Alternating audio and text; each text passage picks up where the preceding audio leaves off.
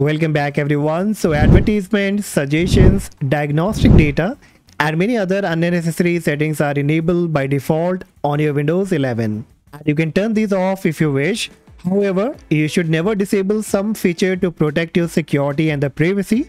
And today I will be discussing some settings that you should always keep enabled. So without any delay, let's quickly get started. Number 1, ensure that your user account control is being active. This is a very important setting that you must enable to secure your device from unwanted application and malware. You will likely see a prompt window appearing when you run a program that requires the administrative access. That's a user account control prompt.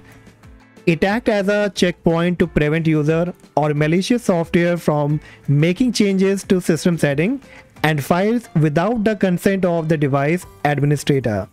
So if you turn this off, then such kind of application will be installed automatically without any prompt, and you will even not be able to know that what kind of application has been installed. So always recommended that keep the user account control always enable. And in order to enable it or to check it, you can click on your Windows search, type user account, and you will be getting change user account control settings, and it will bring up this kind of box. So now you can see on my end it's been selected to notify me only when app try to make changes to my computer. Now if you select this to never notify, that is to the very bottom, it says never notify me when app try to install software or make changes to my computer. I make changes to Windows setting. So even if there is any changes made to your Windows setting, then also you will not be notified. Windows settings like disabling the virus protection, disabling the antivirus, you will not be even prompted that your security has been disabled. Okay, so make sure that it's been selected to this option or to the very top that says always notify. Click on OK and click on yes, and now you are good to go. And next you have to ensure that your file extension is being enabled. Now downloading file and different things from the internet is a very common thing for every computer user. But nowadays there are many unwanted things, especially when you download any kind of attachment from your email. So you need to ensure that the file you have downloaded is actually that kind of file or not. For example, let me show you. If I bring up my file explorer, I have downloaded this kind of application here. Now I can read the name here. I can see the icon here. Now this icon can be easily changed to any other kind of icon like PDF icon. And once the thumbnail will be changed to the PDF, I believe that majority of the people will think that it's a PDF file. And in order to open it, they will simply make a double click on it.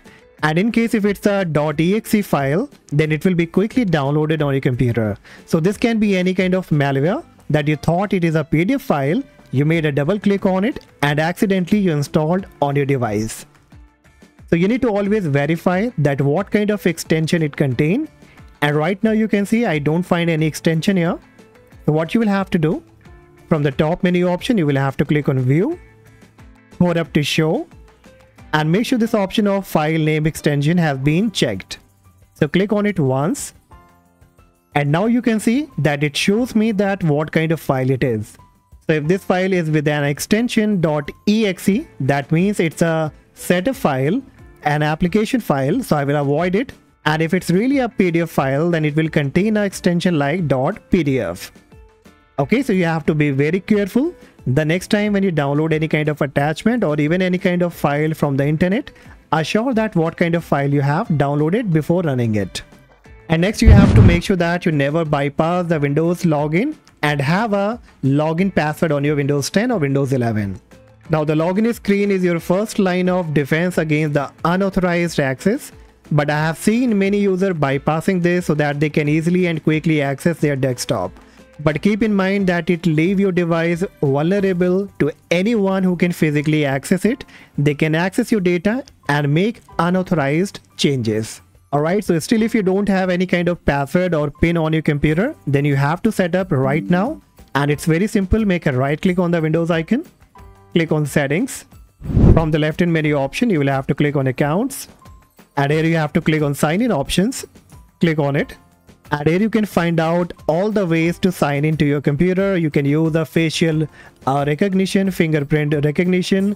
You can go with the Windows Hello PIN, the security key, or just a password. So if you want to set up a password, you can click on the password section. I already have the password on my computer, so it's asked me to change. But if you don't have, it will give you an option to add. So you can click on add, and then further on you can type the desired password that you want to. And once you confirm it, the password will be active on your device and it will create an extra layer of security on your device. Now next, you also need to make sure, guys, that you keep your virus and the threat protection or any other kind of antivirus always enable. No matter you're using any kind of third-party antivirus or using the Windows security, always keep an eye that your protection is working fine and all kind of security features are being enabled. In order to verify, you can click on your Windows search, type virus, click on virus and threat protection. Then under the virus and threat protection settings, you will have to click on manage settings. Now here you get different kind of protection that really give you a good layer of security. So real-time protection, dev drive protection, cloud delivered protection, automatic sample submission, tamper protection. So make sure that all these protection listed here are being enabled, and even you can check them at least once in a week or maximum once in a month to assure that none of the securities are being disabled. And a part of this, you also need to make sure that your ransomware attack protection, that is now called the control folder access, has been enabled. For that, you need to scroll down and here you will find control folder access.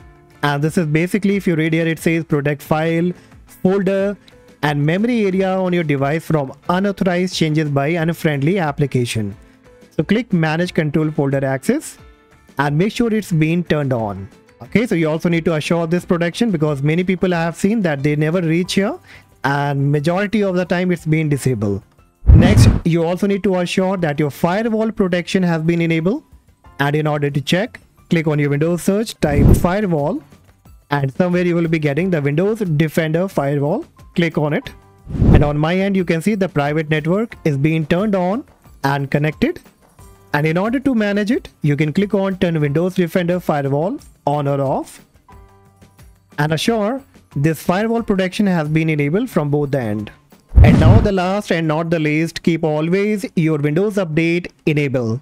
Now Windows Update basically bring many kind of update related to the features, related to the security, related to the bug, and it always fix majority of the problem related to your device security, any kind of drivers. So what you can do, click on your Windows search, type update. From the suggestion, you can click on check for updates and it will take you to the Windows Update option. And you can see here I have a update available that I can go ahead and download and install them. Now part of that, if you look below, it says more option, get the latest update as soon as they are available. Alright, so make sure this option has been enabled, and once it will be enabled, every time you click on check for update, it will let you know the latest update available for your device depending on your operating system. So these were the 7 important settings that are always recommended that you should keep them on. And let me know in the comment section that which settings you disable on your device. And do not forget to like and subscribe. And I see you in the next video. Bye bye.